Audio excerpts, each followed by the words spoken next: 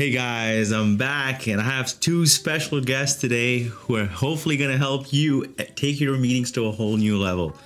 These guys are in presentations, they're in all kinds of productions, and they're helping customers adopt and embrace Microsoft 365 technology. So without any further ado, let me bring them up here.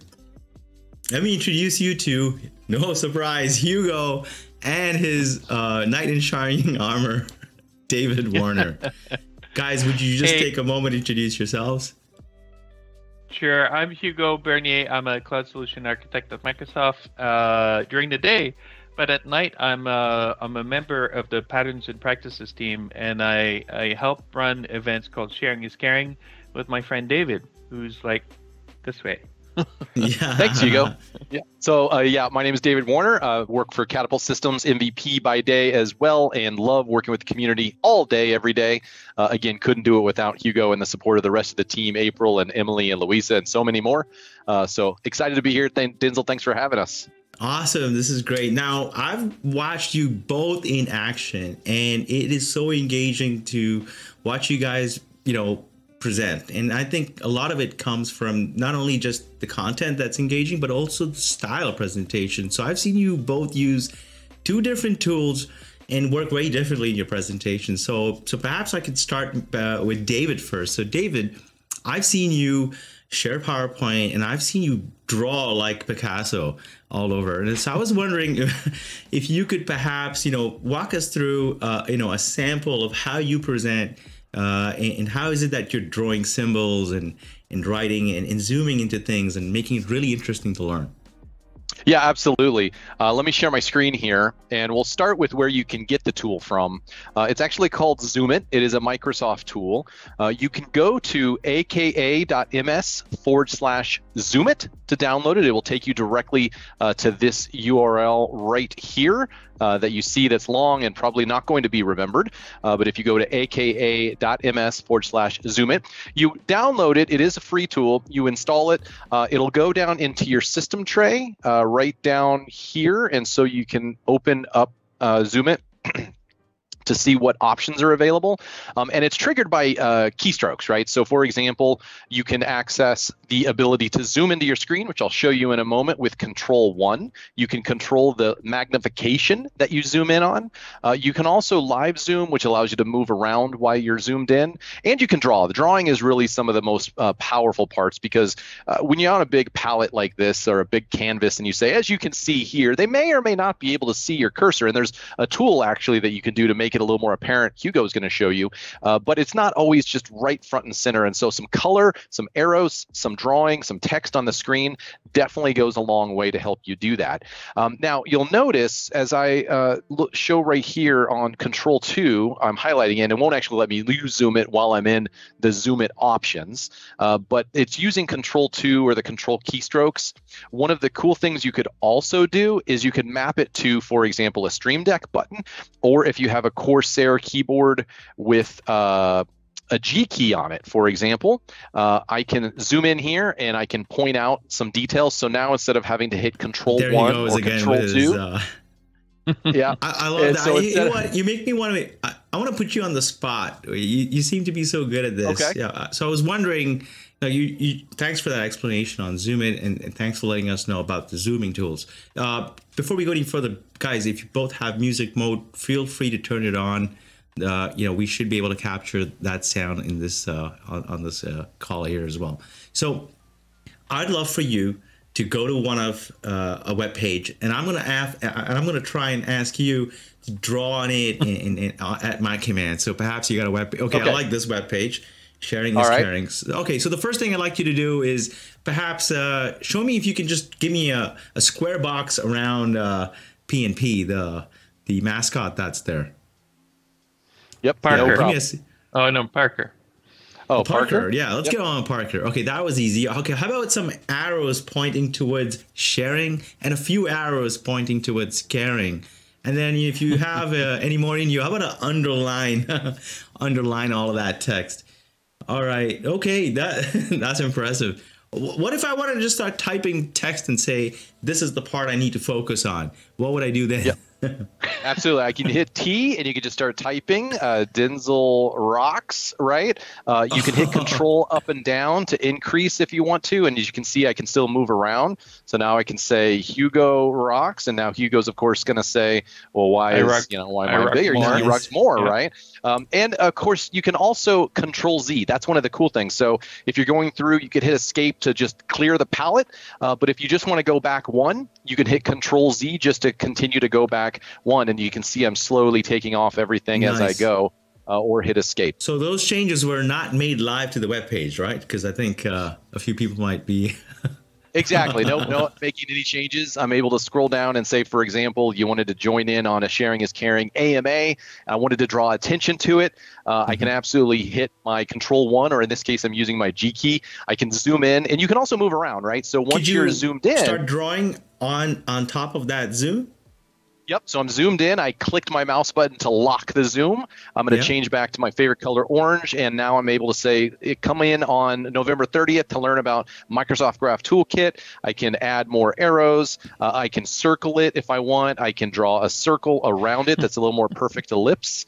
Right. And I can change the colors, a certain amount of palette, but lots of tools here to help draw attention to exactly what you're looking at.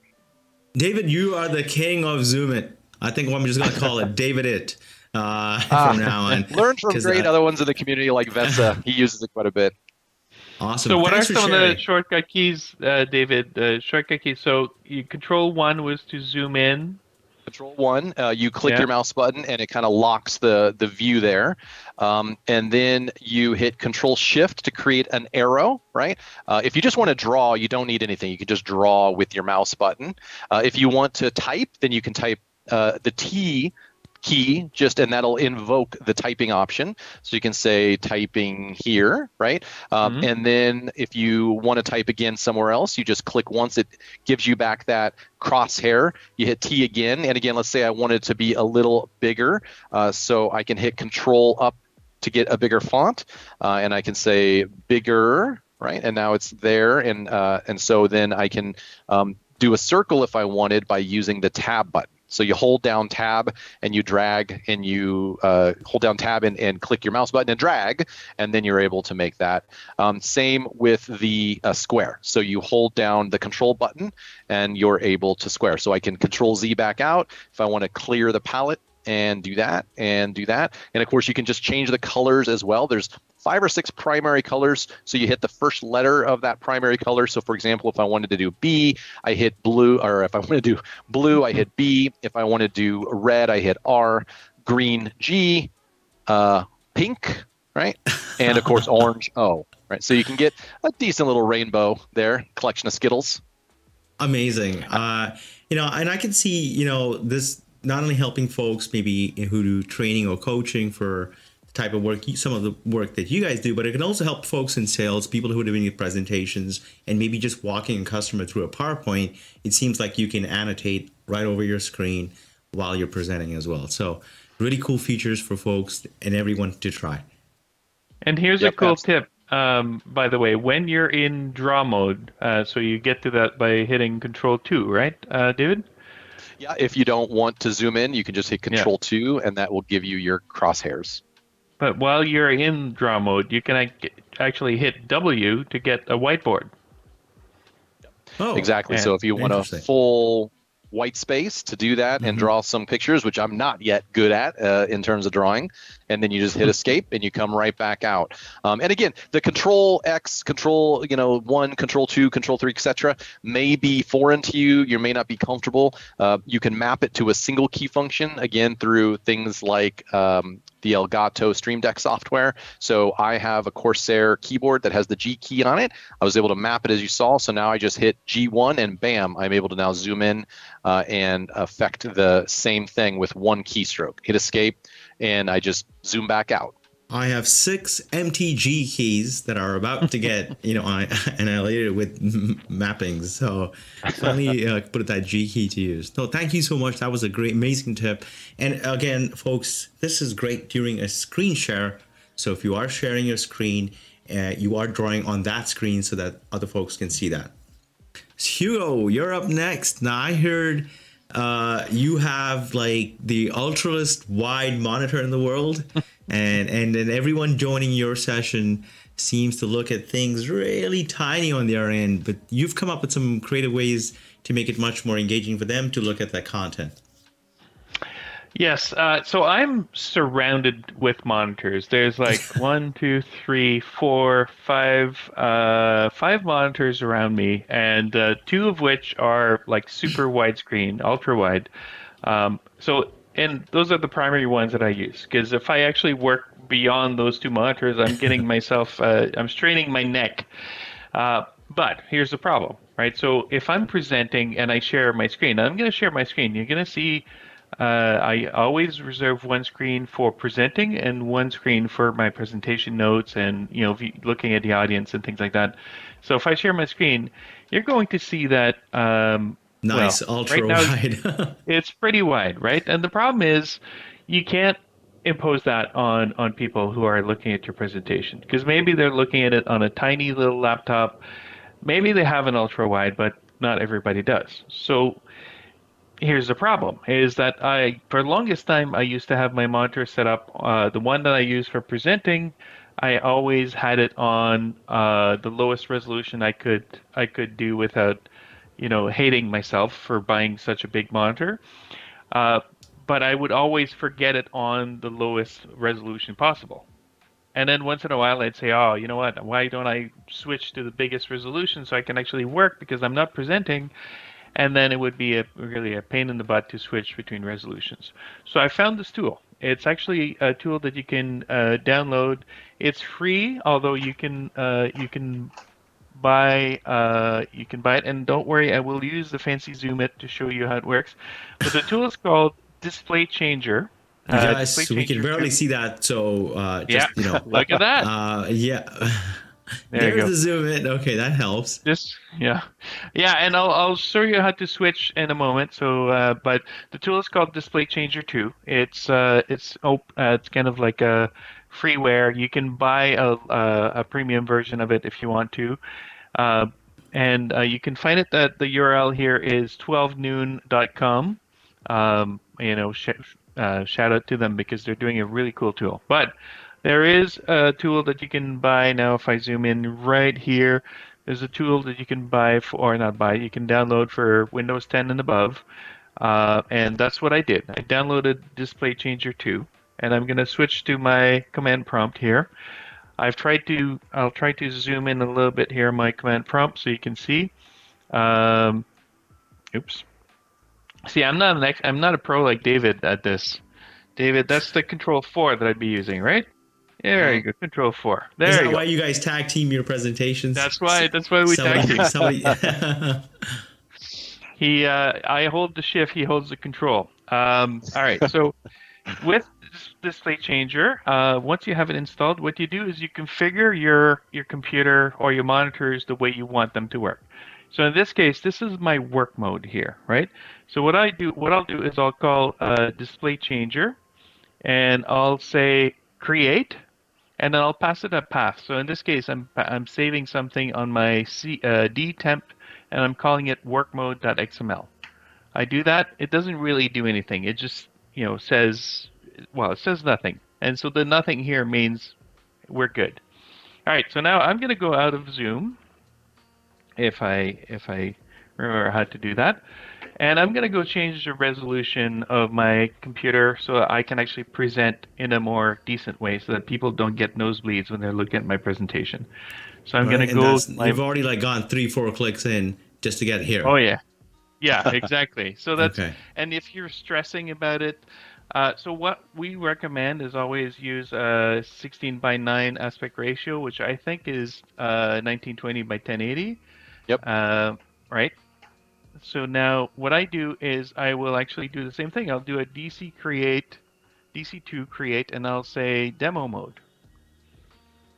And what this will do is will now remember that on the demo mode.xml, these are the settings that I want. I want my ultra wide on one side at full resolution, my other ultra wide at presentation resolution. And now each one of those commands have created a configuration that has the current display resolutions running on all monitors on your desktop. Correct? That's correct. Okay? So now if I want to go back to my work, I would just need to type DC to configure and pass the XML file. So it will restore it back. See, I just did DC to configure work mode and then DC to configure demo mode.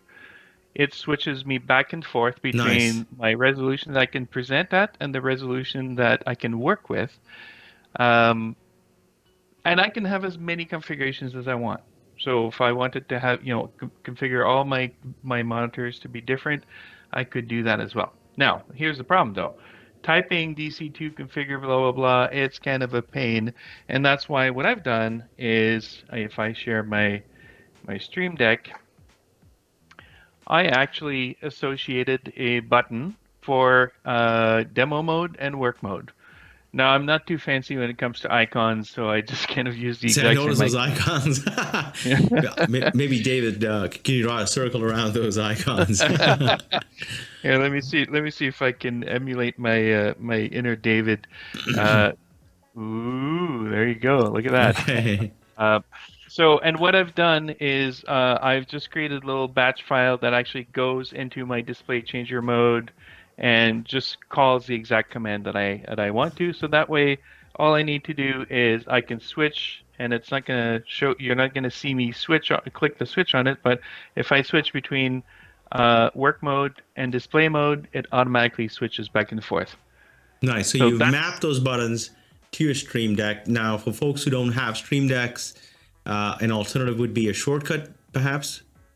Yeah, you could actually drag and drop a shortcut key, a shortcut on your toolbar. Taskbar, just click it, and switch it on the fly. Exactly. Now I'm gonna stay in demo mode because I want to show you another little tip that I use. And before you can do that, can you just perhaps open up that same web page we were looking at earlier? I think it was the blue one, and you were switching it. And initially, when you started this off, it was a lot of blue space on either side. Yeah. I had to move my head all the way from left to right to see so it. There you go. So that's a good one. So if you're watching, like, you could totally see that change. No flicker, no frills. you just run that and it fits the frame perfectly, and it's much more legible for me to read. I'm not sure, David, if he needs any more further zooming in there. No, it looks great. Now you get that at 12 noon. I think I went to buy it at 12:30 and missed out, so I'll have to try again tomorrow. Yeah. It's only available one time of the day. Yeah. So the other thing that and David kind of mentions it a little bit, how he's like a pro at using ZoomIt and drawing and stuff like that. And if you've ever seen him present, like, it's just natural to him. The one thing that I've tried to do is I try to teach myself every time I say, as you can see here, or every time I say the word here, we have to remember that you know where you're looking at when you're presenting, but your audience doesn't know. And unfortunately, moving your mouse like a mad person doesn't work because, as we know, Teams sometimes will drop the frame rate down to 3 frames per second if it can save the frames per second. So you moving the mouse like this and saying, as you can see here, that's not going to work, right? So one of the tips that I do is if I want to say to someone, okay, so I'm going to go look at the community calls. I'm going to go here. I actually, of course, now because I'm trying to do it, it's not going to work. It's not working. Fine. All right, I'm done with my presentation. Is that the part where you would click Control twice in Windows and you can get that? You get that. But I think is that a feature of Windows natively, or is that a Power Toy? No, it's actually a feature of PowerToy, and I just restarted PowerToy, so it should work now. There you go. Okay, I saw that. Yeah. So let me show you where I got it, then I'll show you how it works. But if you go to, you look for PowerToys, it's a Microsoft tool. It's a free tool, and you install the executable. It's got tons of options, and I'll show you all the options that are available. There's lots of really fun options. Color Picker is one that I love to, but we'll talk about that one later. But one of the ones that I love is the mouse utilities. and it allows you to enable Find My Mouse. And then, oh, it says don't activate when you play a game. Well, I don't play games on this computer. But now that I have this enabled, and I enabled it by clicking here, it actually allows me to kind of follow my mouse, right? You can see I'm doing this, and then if you click your mouse again, it will release, or if you hit Control again, it should release as well. So this is a great Awesome. way. That's a great tip. Yeah. And it just associate it yourself. Like if I say here, I click here, right? Here. Come on. It's not working now because I just shut it down. There you go. Here. The So those are my demagogues 2 tips. are after you today. That's right. Oh, Hey, wow. Yeah. you had us with the display change, and so that was really impressive. Especially a lot of folks, have recently acquired larger displays. People are working from home, and so they've taken a lot more freedom in how they outfit their workspaces. And having more than one monitor is becoming more normal, and the second monitor being even wider than the primary is also much more normal. So a lot of folks have these struggles and they need to share content. So hopefully these tips kind of help them out with sharing their ultra wide displays and making it easier for participants to be engaged because the content is right there and easy for them to find it accessible. Now, Yeah, definitely. Now these are some great tips, and I'm wondering how I could take this to a whole new level. So I'm not sure what I can do from here, but if I have learned anything, you could stop screen sharing so we can get you back out of your and you could go back to your ultra wide display, your resolution. Thank you. So as you were, as you were, folks. Okay, so if I learn anything, I love this style of presentations you both bring. I see you screen share a lot, and I do see you use these tools all the time, and you use them strategically when you need to. So it's not overdoing the zooming, and it's not overdoing the drawing. And in Hugo's case, hopefully you're stuck at 1920 for the rest of the presentation. But for me, I use a lot of video in my presentations, and a lot of my work, involves also screen sharing. And so sometimes I do need to share software. Primarily use my video to do video effects and share movies and share clips, but I do like what you're thinking. So if I got this right, I need ZoomIt, right? And I need some David skills in here, right? And I also need, the noon utility, the 12 noon. Sorry, I missed out. It was 12:30, 1 p.m. A display changer. So if I've done this well, I need to also incorporate one thing. So I've moved my mouse in here, and I just wanted to show one tool that I use, which is called the mouse highlighter. So if you're not spotlighting, I do find sometimes that the mouse highlighter is a great way for folks to follow there. Mm-hmm. Now, I don't have the fancy ZoomIt follow in there, and I'll just move this so that, we don't block Hugo in here. But a lot of times I do use OBS, and I have this, here we go. I do have to kind of zoom in on the controls. And so I am using OBS to create these effects where I could zoom and follow content, which was great, but I was missing those arrows. And so lately, after what seems like, I don't know, a good 8 months of persistence and trying, hopefully I've got this right, David. Hopefully I make you proud.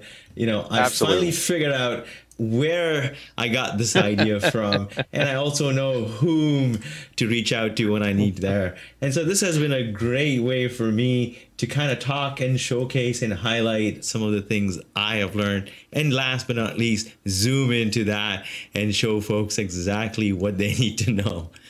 I'm gonna double right click out of that. So great combination.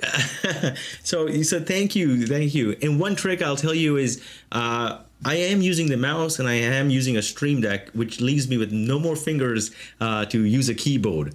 So one tip I leave for ZoomIt users is the double right click on your mouse is a great way to escape out of the sequence that ZoomIt has where you can draw. So that actually works for me, and that's how I was able to escape out of that. Otherwise, it will it'd be a whole bunch of things going on here to produce that. All right, folks. By the that's way, it for. Sorry, go ahead. I was gonna just going to say that the shortcut keys for ZoomIt, when you launch ZoomIt, it actually lists you all the keys. So this is not like a secret decoder ring. Only a selected people can know those shortcut keys. It's actually built into ZoomIt. Yeah. And you can remap them if you're not loving Control 2. Yeah. You can change them to what you want, but. The shortcut, the G keys in the Stream Deck are worth the price of admission. Are you telling me this information is not in help? Guys, this was amazing. Thank you for giving me, this evening, sharing the ways you kind of work. Hopefully folks adopt and embrace some of these ways in their own work so that they can also take their presentations to the next level.